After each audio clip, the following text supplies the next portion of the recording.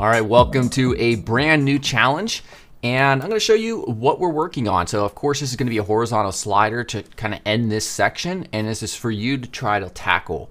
So here we can see we have just kind of a very interesting illustration, a fictional fish. This is generated by Midjourney AI, and if I scroll over here we can see the second section.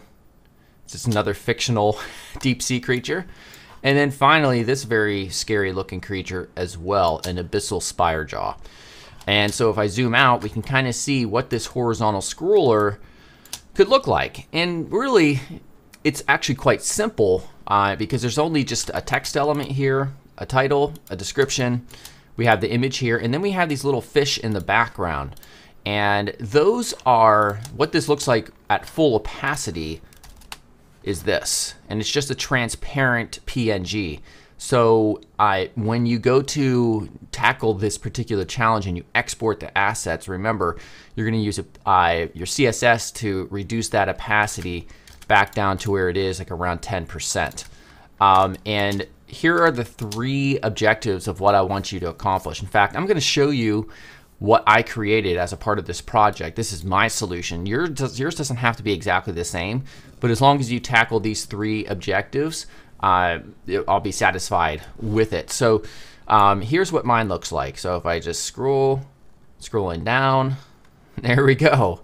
So it's just real nice and fluid. And we can see the fish actually move at different speeds in the background, and they're also different sizes, even though the same image. So we're just using transform scale just to change some of their sizes here. So as you can see, if you look at the fish, they're moving at different speeds.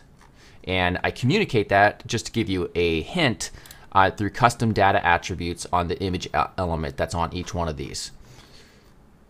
Now the next thing I want you to make sure to do is to make the sea creatures kind of come in some way. Right here, just to give you a hint of how that's coming in, kind of how it swoops in. I'm using an elastic ease, and I played around with those numbers to make it not too springy.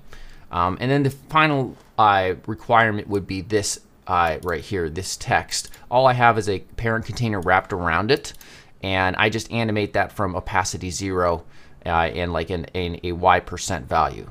And that's a very simple way to handle it. So if you could try to utilize what you've learned in these previous sections to create something that's similar to this, that would be great. If not, don't worry, I'm going to be showing you how I created this solution in the next video.